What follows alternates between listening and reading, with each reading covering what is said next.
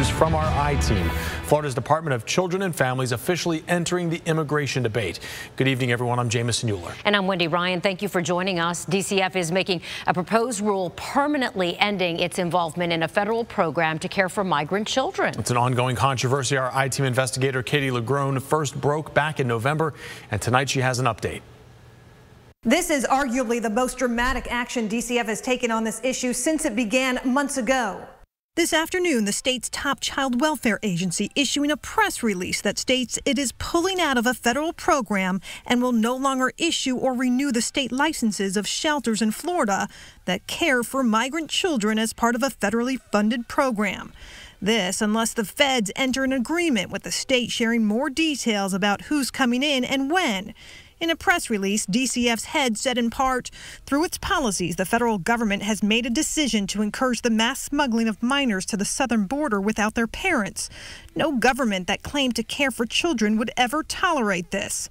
The federal government's careless policies have led to this unsafe situation, and Florida will no longer be complicit in it.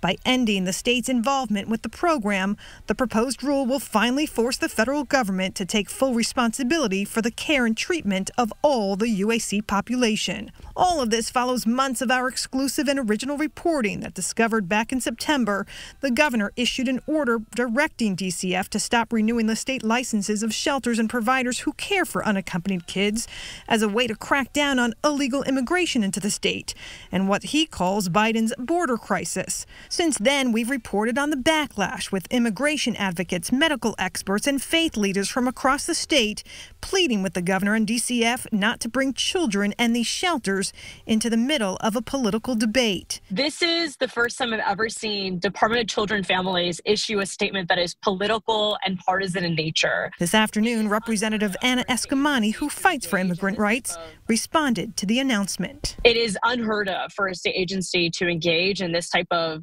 political partisanship.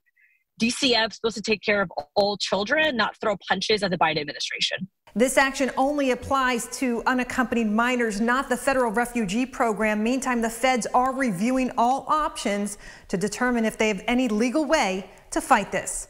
Katie LeGrone, back to you.